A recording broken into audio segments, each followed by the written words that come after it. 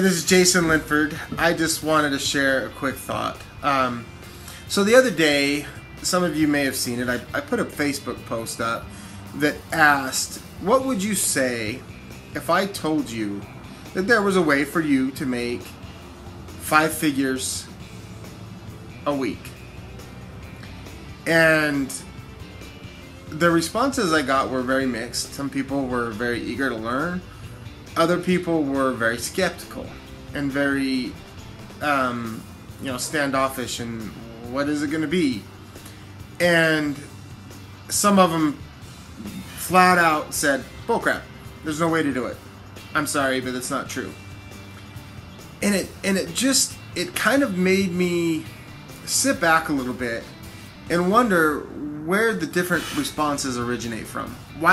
Why were some so willing to say, "Let me see how you can be done," and somebody show me somebody that's doing it and I'll do it, and other people didn't even ask about that. They just said, "Bullcrap. I don't believe it." One of the statements that was made just really hit me hard, and I've heard it. Everyone's heard it millions of times, but this time it really settled in and it really resonated in that.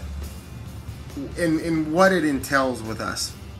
But it's the statement, if it sounds too good to be true, then it probably is.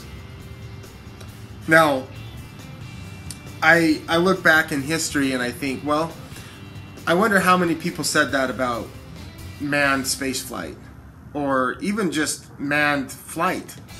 When the Wright brothers started, if they said, oh, you know what, someday someone's going to be flying in a plane like a bird, they said, you know what, it sounds too good to be true.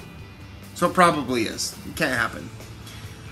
Or heart surgery, open heart surgery, or heart transplant, the artificial heart, or any of the other wonders of the world that happen. What if we were to say, you know what, it sounds too good to be true, it probably is. You know, the pessimistic people usually are never the ones that are creating things, not only for themselves, but for the people around them to better their lives. They're usually the one questioning the optimism and the people who are out there taking chances. So this is what I want to say to you. If you're in a position, if you find yourself saying, if it sounds too good to be true, it probably is. This is the challenge that I have for you. If it sounds too good to be true to you, then instead of saying it probably is, I challenge you to grow yourself enough so that you can have the perspective to see it as a possibility. 5 figures a week, that's $500,000 a year. We all know somebody, maybe not personally, but we all know somebody that's making 5 figures a week. So if they can do it, then why do you call BS on its head?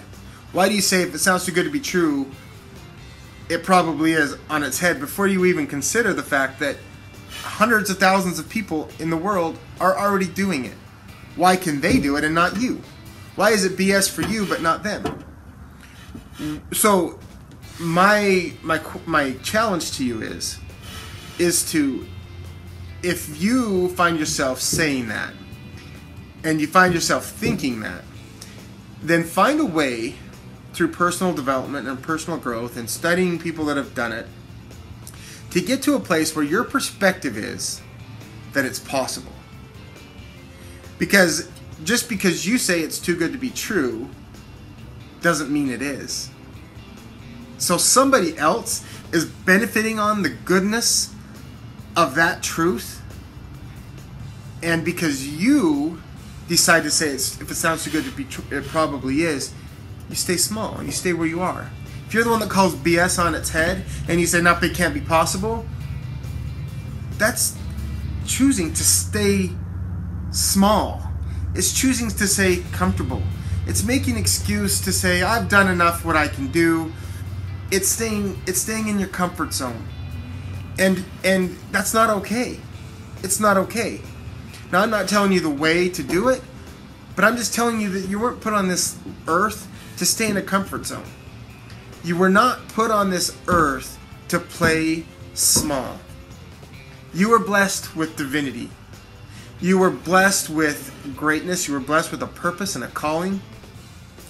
And for most of us, it's a lot bigger than we can vision, than we can dream. And so that becomes on us to continue to grow ourselves to a point where we can continually see a greater vision for the things that we're supposed to accomplish. If you sit back and you say, you know what, I got enough money and, you know, I'm happy and all this stuff and whatever,